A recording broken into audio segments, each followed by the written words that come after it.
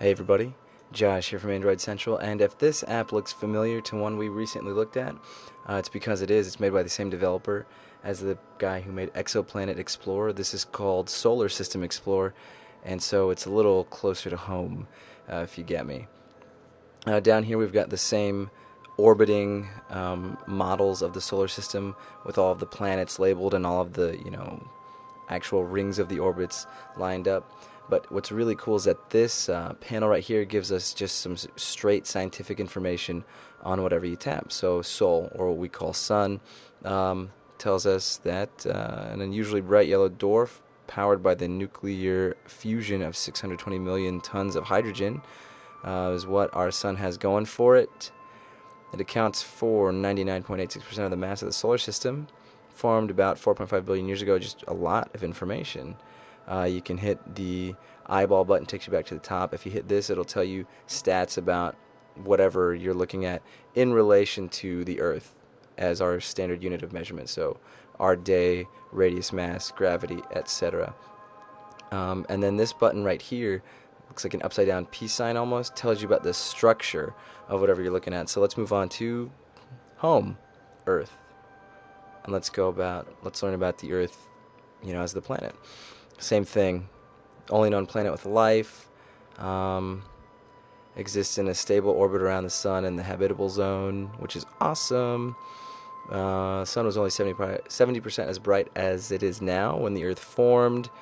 And then we get into some sad stuff. Approximately 500 million years, the increasing radiation from the sun will result in the Earth not being able to sustain as much life. And then at the very bottom, we learn that in a billion years' time, the Earth won't sustain life. Sad story.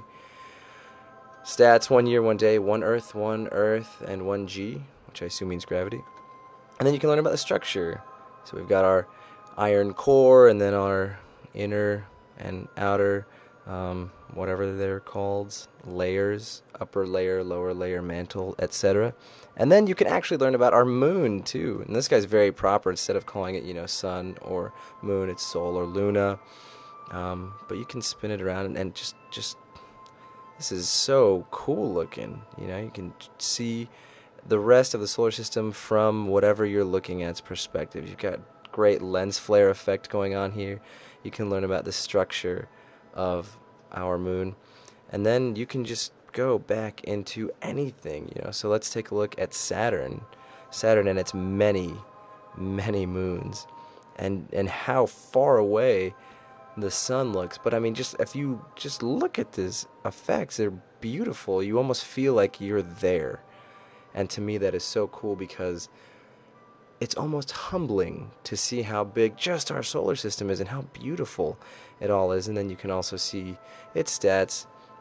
Now, the last thing, because the app is what it is and it functions similarly no matter what you're looking at, but you can also look at satellites. Down here at the bottom, you can see that if you tap the little satellite button, you can actually look at satellites that we have launched. Voyager 1 and 2, Dawn, Juno, is that Cassini, I hope, New Horizons, and Pioneer. And it just takes you, boom, zoom, zoom, zoom in, and you can spin, you can see, 3D artist models of what they look like.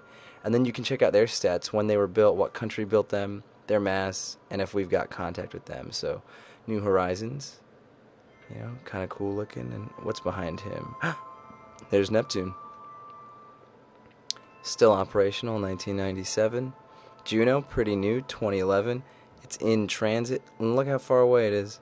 Earth, Neptune, Jupiter. It's just crazy. What a beautiful, gorgeous, functional app. Really educational. So, I mean, you could technically call it a kids app if you wanted to, but for me, at 23, I am geeking out just as hard over how impressive it is. And then the last one, Voyager. 1977, Voyager 1 and 2. Still operational, and then I'll show you this at the very bottom.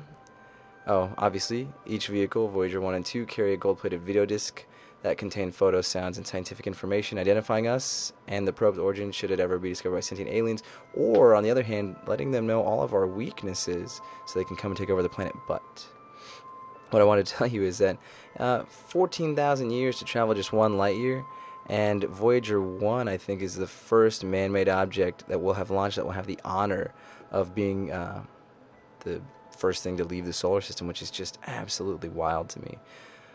So that is Solar System Explorer. We've got a really, really cool solar system. I mean, because, hey, we're living in it. So you might as well learn about it. And with something this beautiful and this functional and informative with this beautiful heavenly background music, I definitely give it a look. It's, I think, $2.99 in the Android market. Again, it's called Solar System Explorer, and you can find it in the Android market.